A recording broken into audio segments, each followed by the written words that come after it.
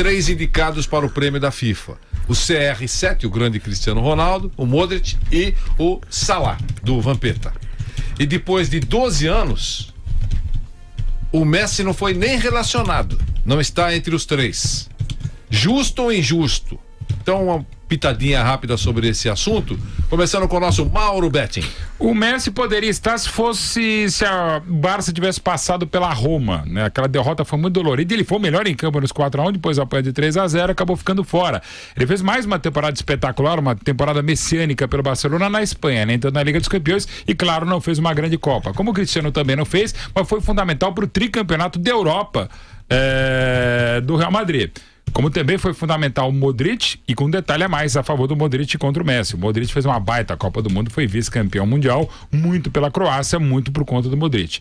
E o outro, Salah, fez uma temporada absurda, espetacular. Na Copa não podia fazer grande coisa, mas já levou o Egito até lá, como já destacava por meses o nosso Vampeta. Agora, a temporada dele foi sensacional, só não pôde ser maior em Kiev, porque com 29 minutos, saiu machucado no ombro esquerdo, naquele choque, entre aspas, com o Sérgio Ramos. Então assim, o Salah não tem que se discutir, Cristiano Ronaldo pra variar não, temos que lamentar que o Messi não tá, mas tem um cara que pode merecer até ganhar hoje, esse ano, é o Modric por tudo que fez, principalmente na Copa do Mundo. Bom, pra você então, a ausência do Messi, normal. E o nosso Nilson? Diga, Nilson. O Messi é o concurso, né? O Messi é diferente dos demais, né? Inclusive em relação ao Cristiano Ronaldo, eu sempre achei, vou continuar achando, muito mais jogador que o Cristiano Ronaldo. Concordo. Acho que não dá nem pra comparar, né? Daqueles que eu vi jogar até hoje, é Pelé. Que é de outro planeta também, de outro planeta, de Pelé, Maradona e Messi. É isso. Os 3 que eu vi jogar, Pelé, Maradona e Messi estão aí entre os 3 melhores do mundo. O resto é tudo do planeta Terra. Isso. Esses 3 são...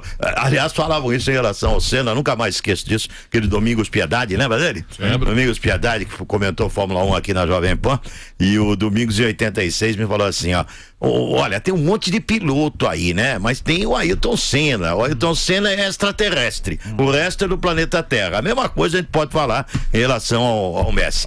Mesmo assim, mesmo com a temporada que fez, eu colocaria o Messi e não o Salah. Entendi. E o nosso Vampeta?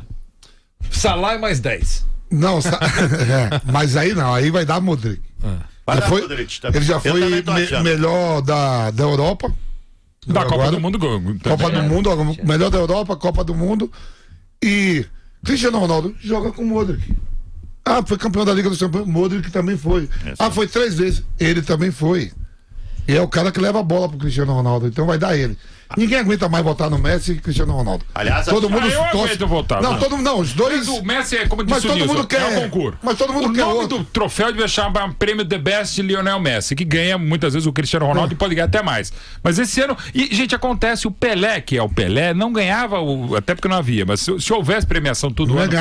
Ele não ia ganhar todo ano, acontece, até porque tem vezes que você tá machucado, tem vezes que outro cara jogou um pouco mais. Tô falando do Pelé. Muito normal, claro. Aliás, eu achei deselegante a atitude do Cristiano Ronaldo. Sim, sem não ter ido e na principalmente pro companheiro dele com ele, clube. Jogava com ele no Real. Não foi na entrega do troféu do Modric e o melhor da UEFA. E o seu assessor, aliás, o seu empresário, falou um monte de bobagem. Sim. Falou um monte de besteira questionando o prêmio do Modric.